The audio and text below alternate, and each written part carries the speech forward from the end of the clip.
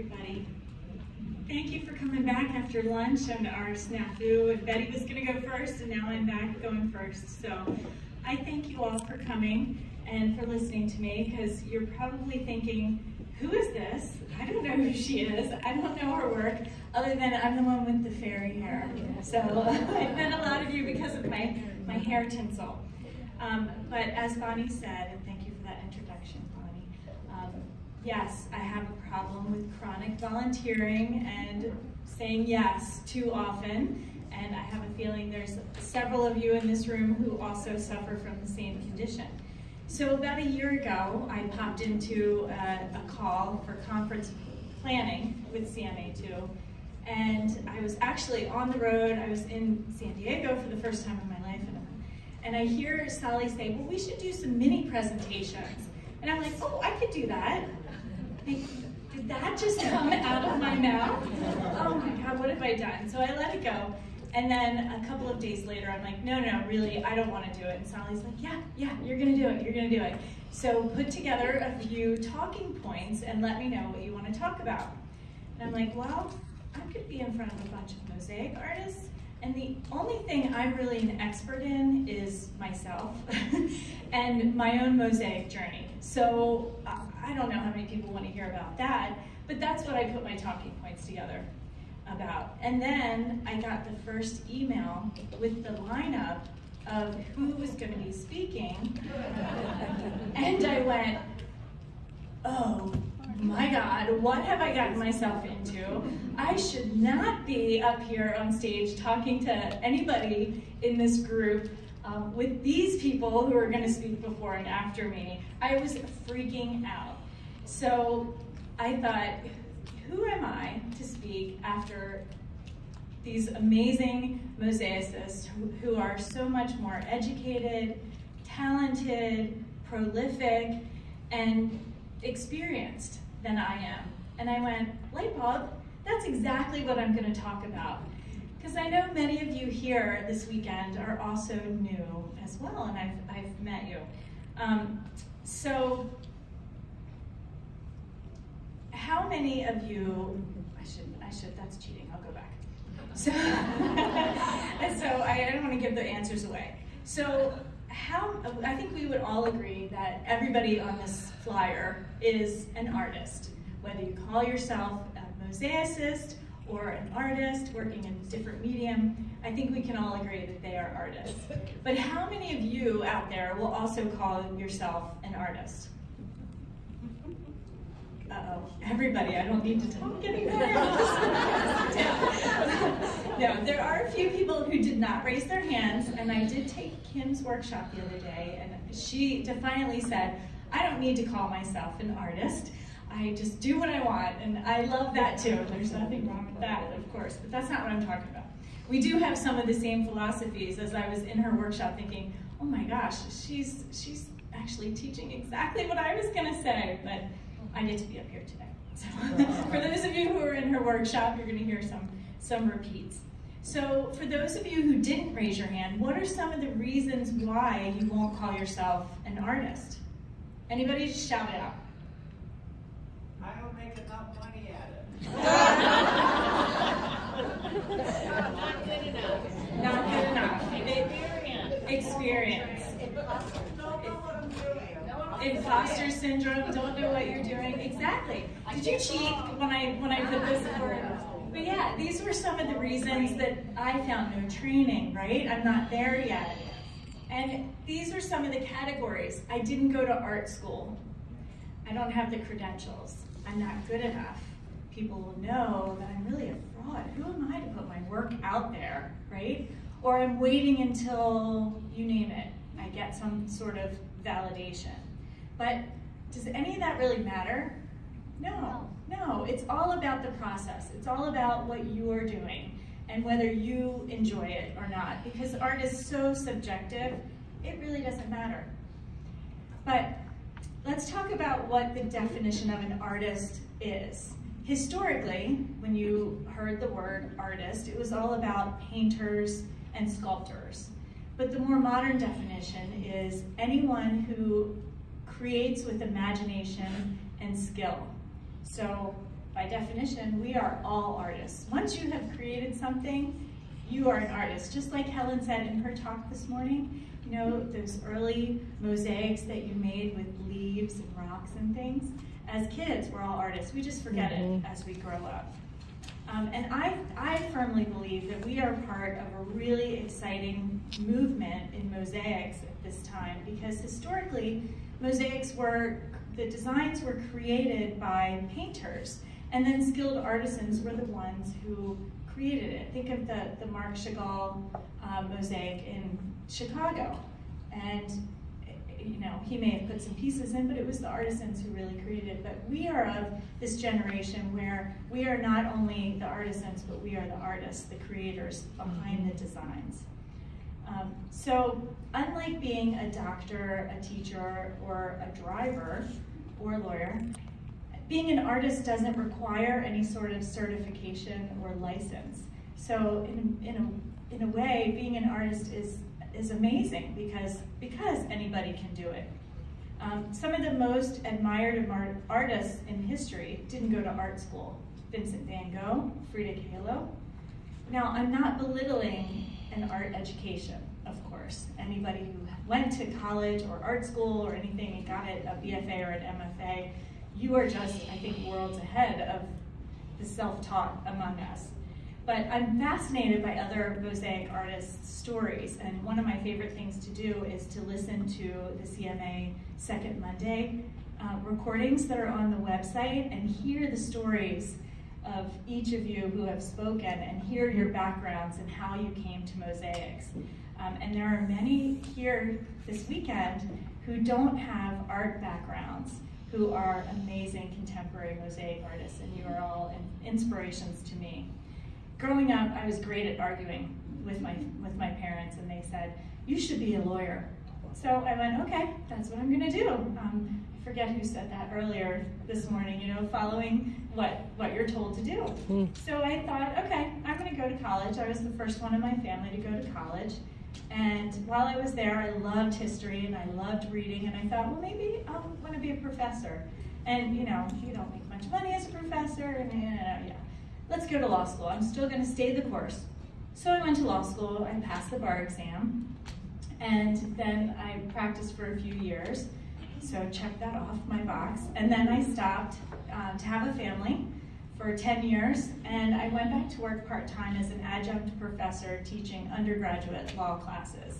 So there I was a professor as well. Check that one off the box, and a mom, which is a career in itself. And then all during those years, I found ways to be creative, volunteering at the kids' schools. I learned how to do stained glass, traditional stained glass. But all of my artistic endeavors were secondary and temporary, and I never really found anything that struck me. So it wasn't until I was 49 and I did my first mosaic, which was that crab mosaic you saw earlier, and I was just blindsided. I went, unlike stained glass, mosaics are so freeing, and I thought, I'm gonna do this, and I'm gonna figure out how to do it full time. So I continued teaching for a while, but I still didn't, I started creating as often as I could, but I still didn't call myself an artist. My mom is a lifelong oil painter and self-taught, and she encouraged me to just sign up for these local exhibitions, and even after I won a few small honorable mentions, a second place, you know, in local shows, I still didn't call myself an artist. I thought, who am I? If I say I'm an artist, then people are gonna know I'm a fraud because I didn't go to art school. Which brings me to my second reason why people say that they are not artists, and that is the imposter syndrome. Has everybody heard of that before? I hadn't until I started making mosaics, but then I realized, oh, I felt like that as an attorney too, and a professor. Like, it's just me. But some of the thoughts that you may encounter that are part of imposter syndrome are, I'm not good enough. If my piece is good, I just got lucky putting it together. Others are more talented. I don't want to put myself out there. I'm afraid I'm going to fail, and I'll be exposed as a fraud. How many people have ever felt like that? Okay, yeah, exactly. Well, statistics are 7 out of 10 people feel like that at some point in their lives. So if you haven't, you're amazing.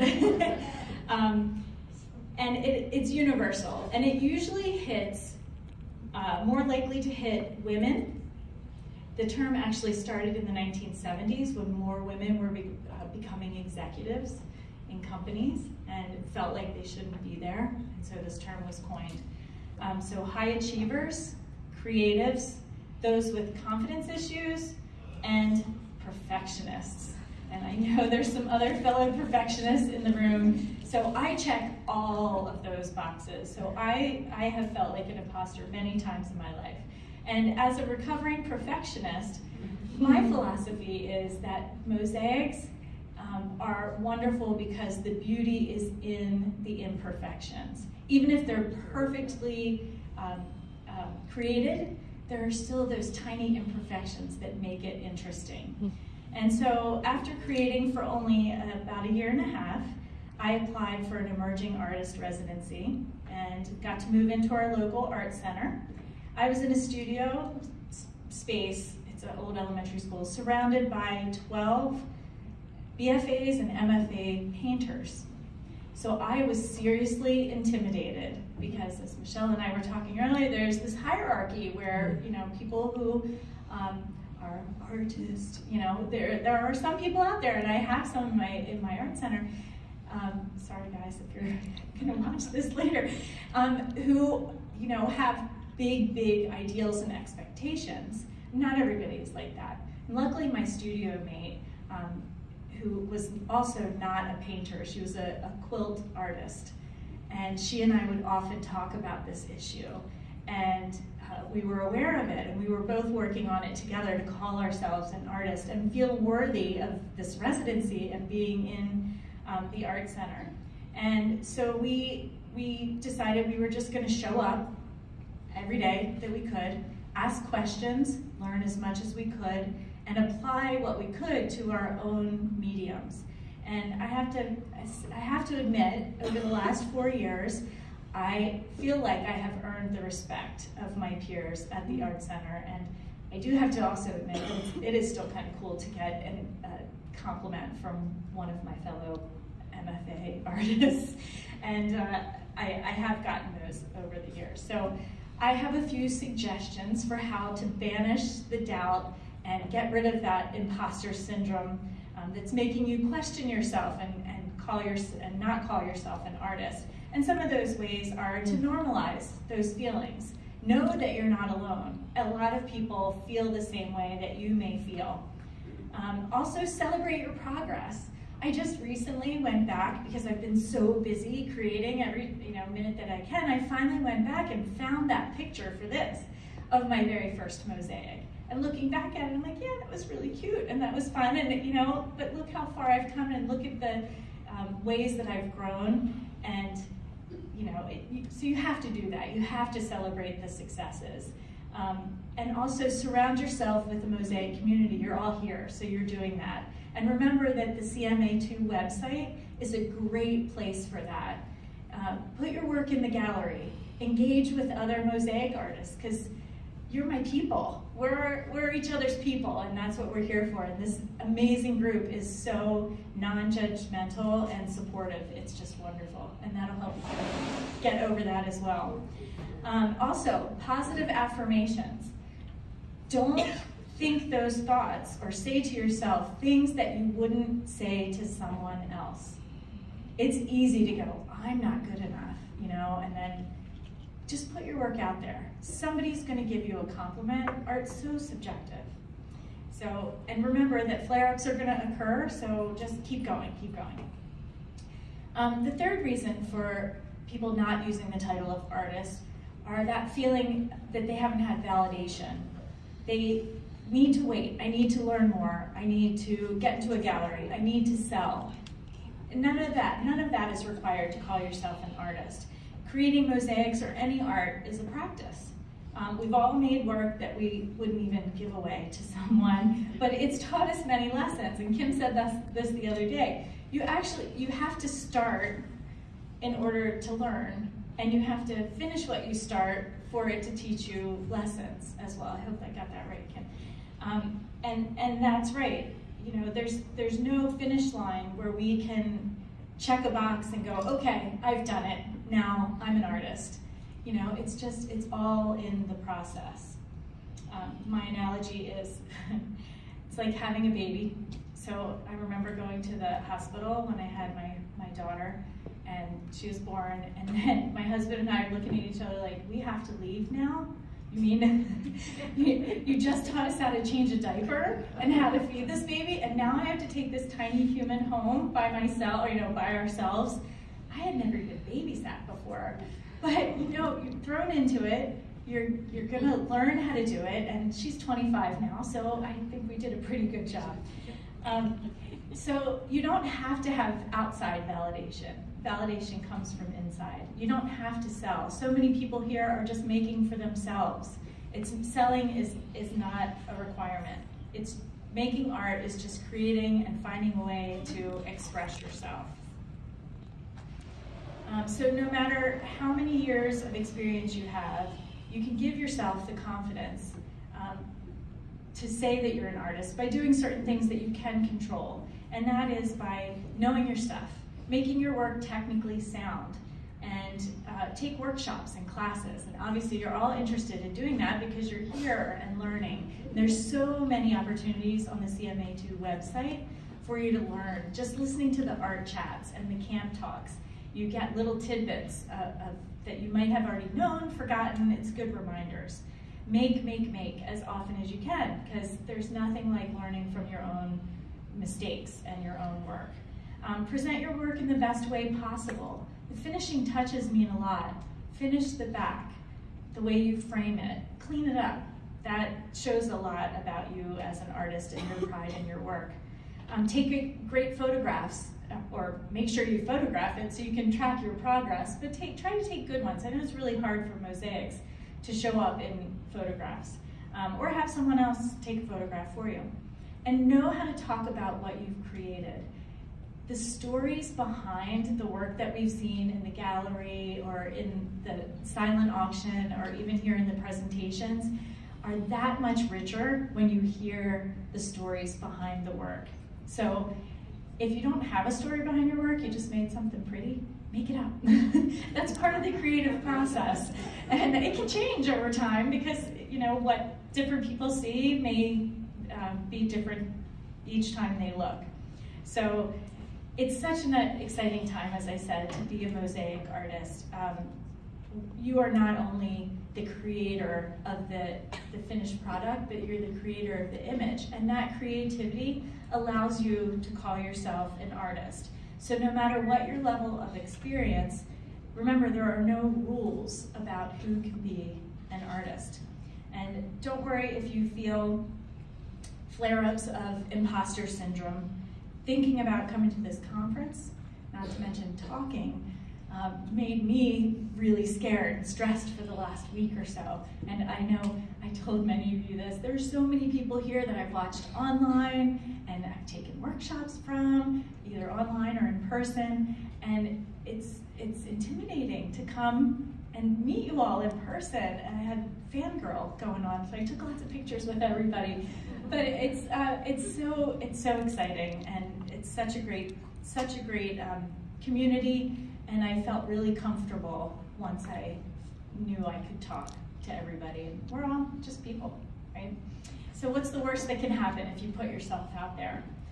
So since starting to make mosaics, I have been uncharacteristically brave and confident. I've said yes to things, sometimes too many times at once, that push the limit. Kate Kerrigan and I were talking, sometimes you do projects, you have this great idea and you jump in and then you do it and then you step back and you go, oh my God, how did I do that? I don't even remember how I did that.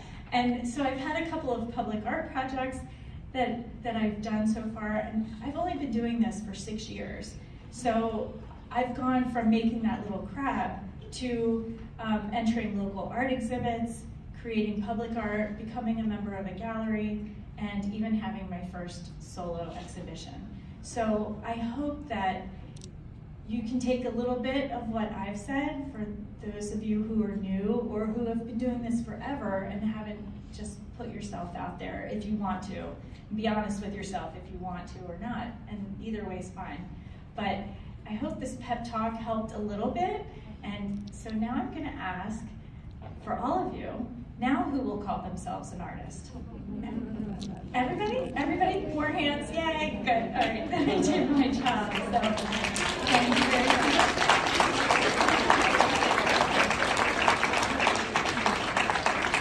Almost enough for that speaker. Let's maybe have one question. Otherwise, thank you very much. Thanks.